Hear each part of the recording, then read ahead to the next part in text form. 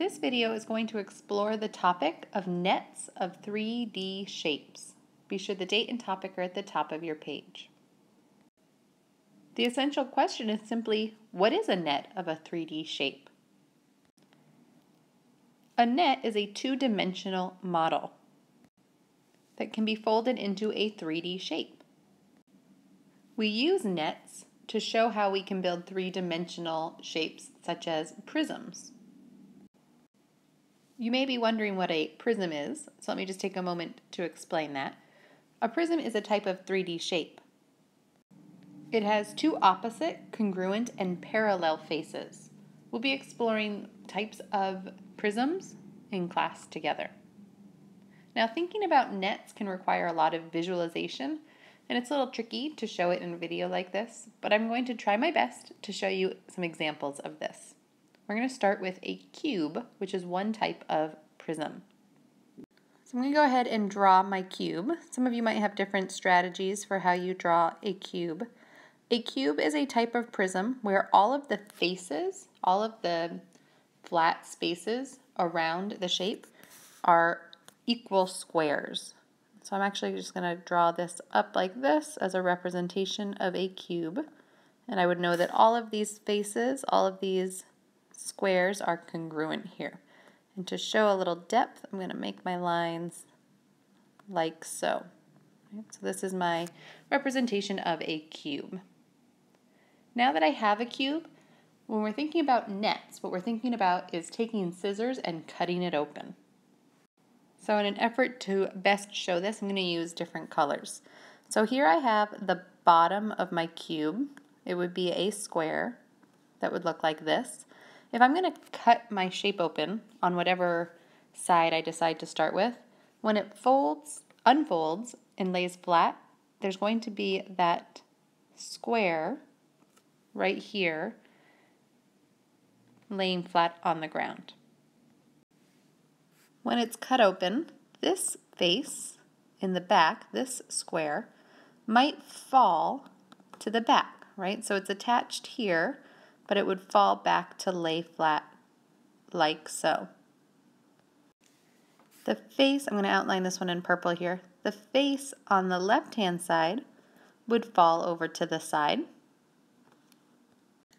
My face here on the on the right-hand side would also fall over, but this time to the right side. And I need a little bit more color here. Let's go with orange. This face in the front would flap over in front.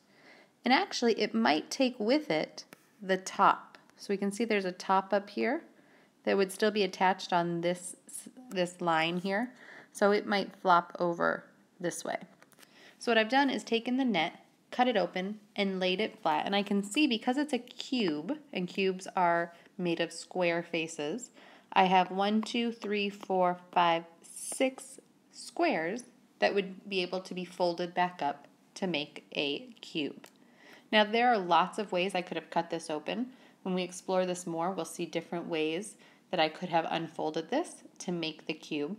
But this is a net that represents a cube, right? So it's a net of a cube. We could build the cube back up by folding this up together. Another type of net we might be able to build is for a triangular prism. So let's see if we can build first a triangular prism. I'm going to start with a triangle that's going to be the front face of my shape, and I'm going to actually build it back a little bit here and make a matching and parallel and congruent triangle. And then I'm going to just sort of show how that would connect there so that you can see that it's sitting on a rectangle. So just like prisms need, it has two triangles. Here's one and here's the other. Those two are congruent, equal, right, triangles that are also parallel, which is what makes it a prism.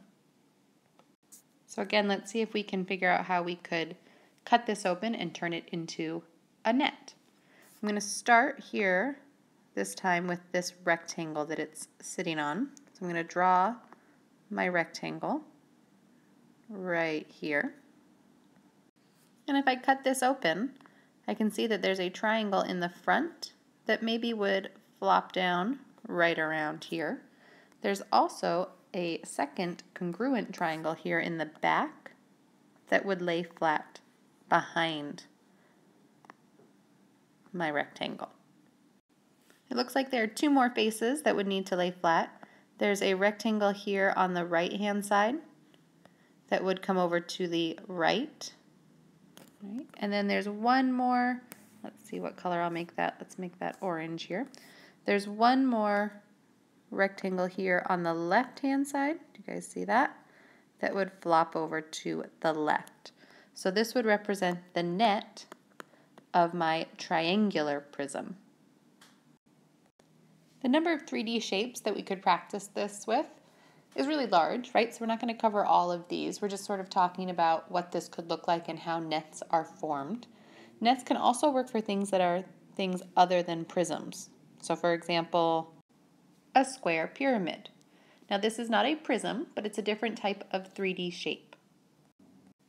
And as with all the other 3D shapes, we can make a net out of this. So I'm just going to go ahead and I'll start thinking about what this looks like, and you might want to start visualizing how you'll set this up as well. I see that its base, what it's sitting on, is this rectangle here. Maybe it's actually, I think it's a square. It must be a square since it's a square pyramid. So I'll start by making my square in my net. And from my square, I can see that if I folded everything flat, I would have a triangle coming off to the left, a second triangle in the back,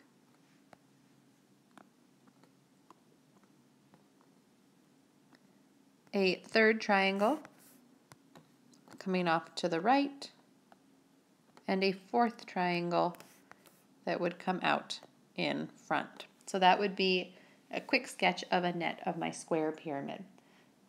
So remember that the essential question of this video was, what is a net? So we've seen a couple examples of nets. Nets are quite simply, right, the two-dimensional representation of a 3D shape.